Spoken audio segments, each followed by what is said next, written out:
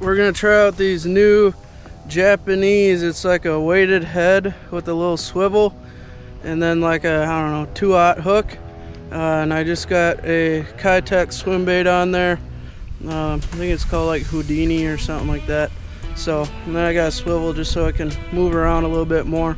But these are supposed to get snagged up a lot less than like a Texas rig. So we're gonna give this a shot around this wing dam. And there's a couple weed edges, so we're gonna give that a chance.